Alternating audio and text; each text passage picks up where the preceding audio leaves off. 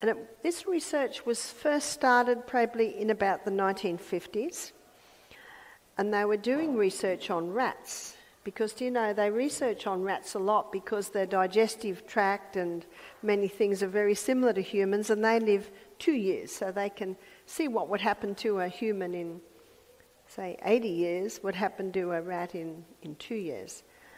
And they found that there were periods of the night where the eyes, the eyelids are closed, but the eyes are active and moving, and then there are periods of the night where the eyes were still. So they put electrodes on the brain and on the eyes, and what they found is when the eyes were active, the brain was active. But when the eyes were still, the brain was a little bit more still. Some of the researchers, even their 2-year-old children, they had all wired up while they sleep. And, they had lots of volunteers come in. Sometimes they did it on themselves. And they found that across board, the same thing was happening.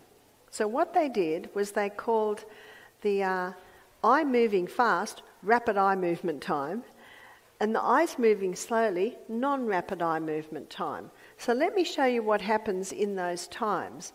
So in non-rapid eye movement time, they found that in the brain there's a courier service happening. Now all through the day, everything that happens to us is stored in our hippocampus back here. It's called the short-term storage unit. While we sleep, there's a courier service that takes all of those memories from the day up to the cortex up the top. So that's a courier service happening in non-rapid eye movement time.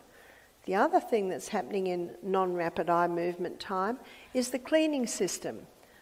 We just mentioned that, the lymphatic system. So cleanings happen. What they found is that the brain cells seem to shrink up a bit, allowing more fluid between them, and so this cleaning system is happening.